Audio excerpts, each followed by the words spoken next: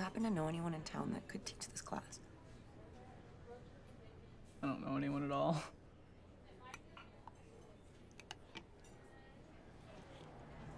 How'd you break your arm? It's just my wrist. Riding an unbroken horse. Breaking horses. Is that part of your job? No. It's just back home with my brothers. You know, when we were kids, my brothers and I, we'd sneak out and jump on any old horse we could find. No saddle, no halter. Just bring a piece of twine, that was it.